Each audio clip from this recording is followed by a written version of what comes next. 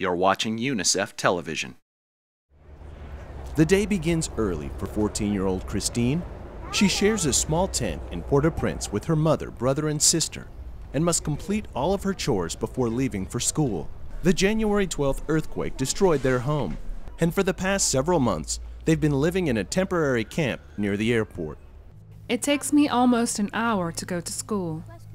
Sometimes there's heavy traffic, and it's difficult to find room on a bus because the streets are so crowded.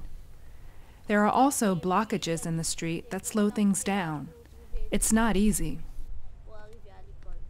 Christine says education is the one thing that's going well in her life at the moment. She has a younger sister and an older brother, but her mother only had enough money to pay school fees for one of her children. She chose Christine. The earthquake not only destroyed Christine's home, it destroyed her school. For now, she's attending class in a temporary learning space provided by UNICEF, which is also supplying Christine and her classmates with clean drinking water, latrines, and hand washing stations. More than 200 of these temporary schools were set up, and UNICEF is in the process of transforming them into semi-permanent structures made partially of concrete and bricks.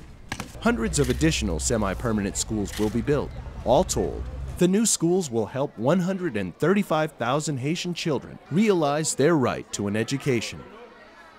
The biggest obstacle to building the new schools is removing the debris from the old schools. Some 4,000 schools were damaged or destroyed. Experts predict it will take years to clear the sites. In some cases, parents and school administrators are volunteering to remove the debris, as is the case in downtown Port-au-Prince, where a 4-story school was reduced to this pile of rubble. Once the debris has been cleared, UNICEF will step in and establish a semi-permanent school. They're built on concrete foundations with steel tubes to strengthen the tent walls. Jeanette Matron is a UNICEF engineer who stresses the safety of the new schools. Ici, c'est la première école de UNICEF où This is the first school where UNICEF will ensure that all of the children who come here will be safe. de la sécurité de l'école. Même s'il y a un tremblement de terre, Even if there's an même s'il earthquake, y a un cyclone, even les if there's a enfants seront cyclone, assurés d'avoir une bonne they will école be safe. où ils seront tous en sécurité. Memories of the earthquake linger in people's minds. Christine is no exception. On this day, she has returned to the destroyed home where she lived with her mother, sister, and brother. It makes me very sad to be here. After the earthquake, we arrived and saw that the house had collapsed, and we had nowhere to go. Back at camp, Christine tries to find a place in the shade to study.